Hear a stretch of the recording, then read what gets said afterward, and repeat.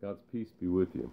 Welcome to our devotional for Wednesday, November 25th.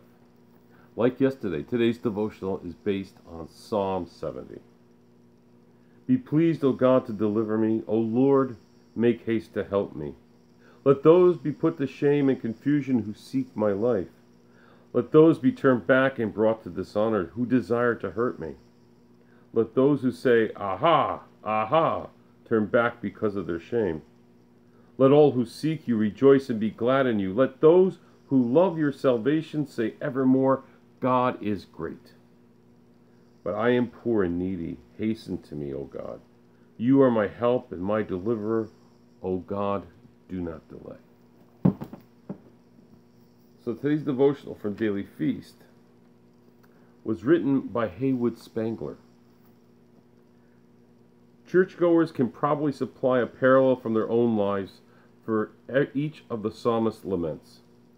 However, popular culture today discourages individuals from voicing either personal grief or outrage at social injustices. At work, churchgoers hear about the value of being a team player.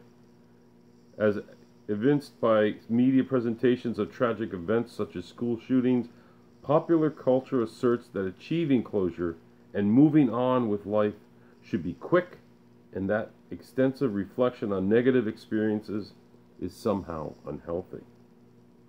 Psalm 70 suggests that faithful people may legitimately speak up for themselves, perhaps against the team, and may voice grief over death and catastrophe, frustration at hypocrisy, and outrage over injustice. And Spangler leaves us with a couple of questions today. What arouses your anger? How do you use that anger for good? Let us pray. Kindle within me a fiery spirit that engages my actions and words for your service. Amen. Now receive into your hearts and into your lives the blessings of our Lord.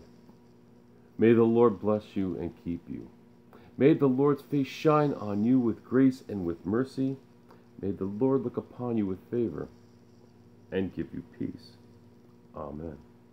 Thank you for joining me for today's devotional. I hope you join me again tomorrow.